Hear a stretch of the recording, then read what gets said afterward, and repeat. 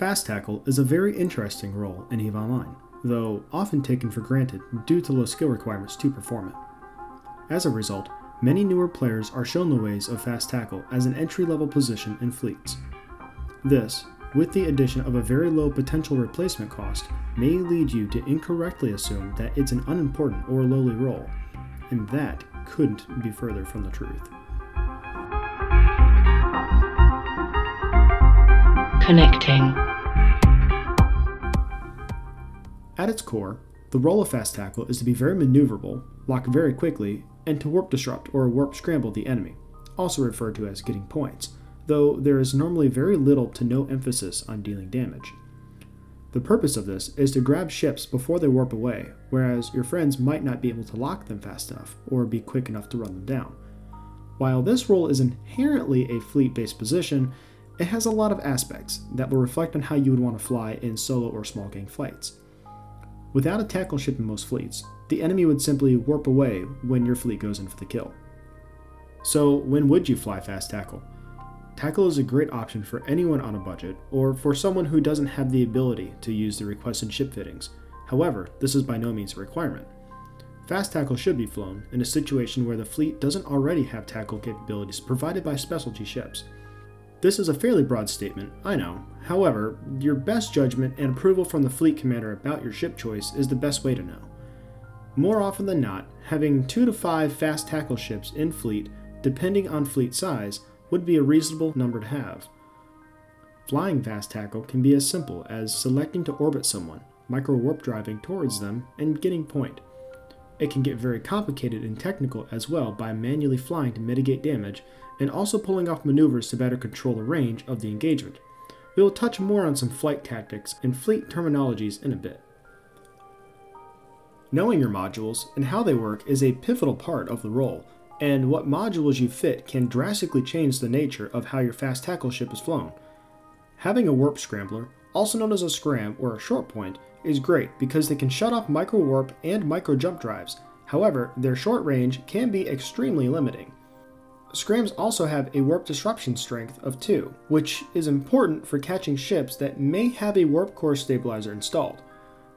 Warp disruptors, also called long points, have significantly longer range, but will not be able to shut off the micro warp and micro jump drives. Another module that is important, yet optional, is a stasis webifier, also called a web. These are modules that will physically slow down the enemy ship. These have a standard speed reduction of 50 to 60% to the enemy ship and greatly aid in applying damage to the enemy ship, as well as prevent them from being able to escape your point range. It is fairly common to not fit any weapons to better specialize your ship for its role.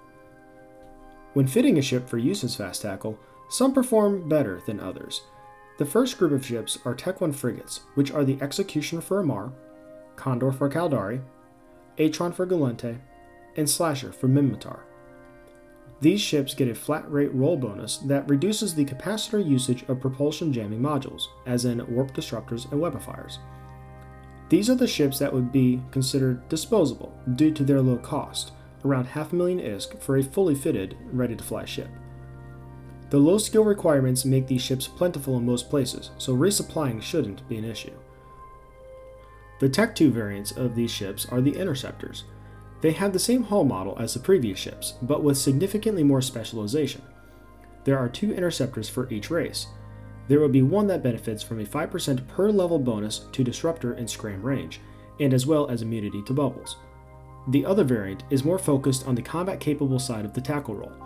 These ships will favor dealing damage and tanking over tackle specialization. The bubble immune versions tend to be more popular because of their increased point range bonus and the fact that they don't deal with the hassle of bubbles. Respectively to their races, the bubble immune ships are the Malediction, Crow, Ares, and Stiletto.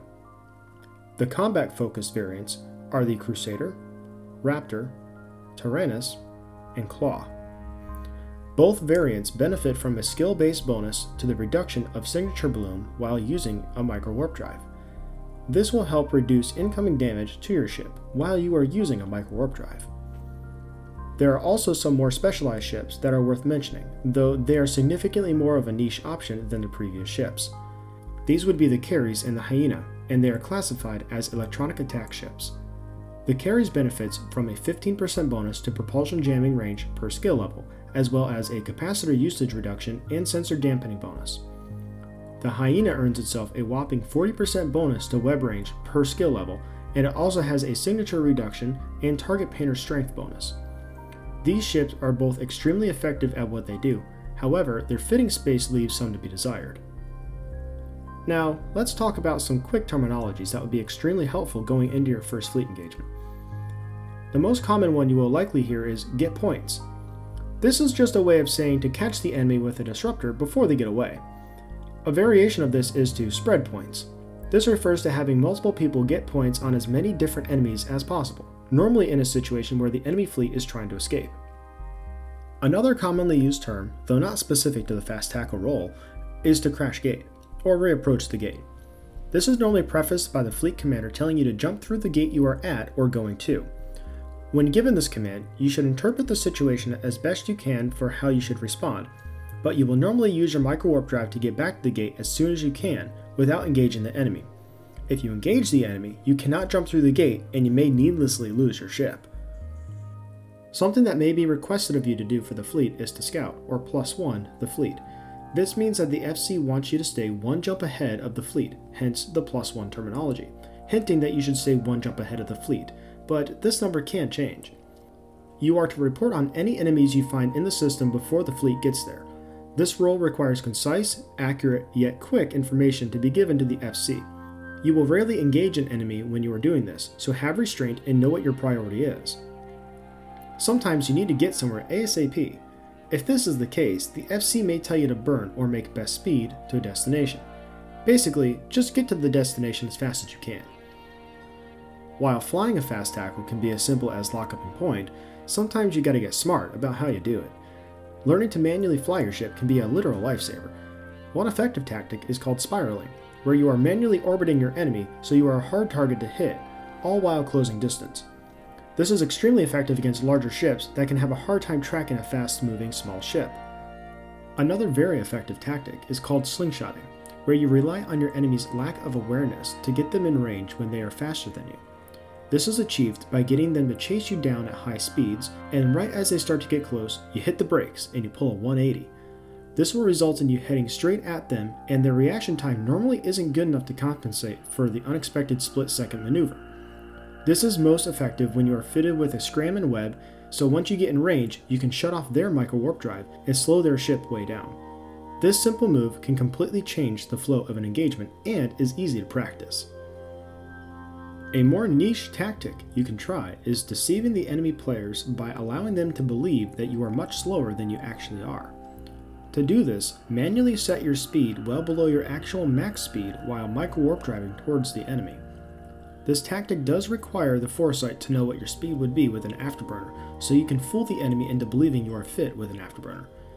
This can pay off by tricking the enemy into thinking that they are at a much safer distance from you than they actually are, allowing you to make the mad dash at full speed once you start to close range.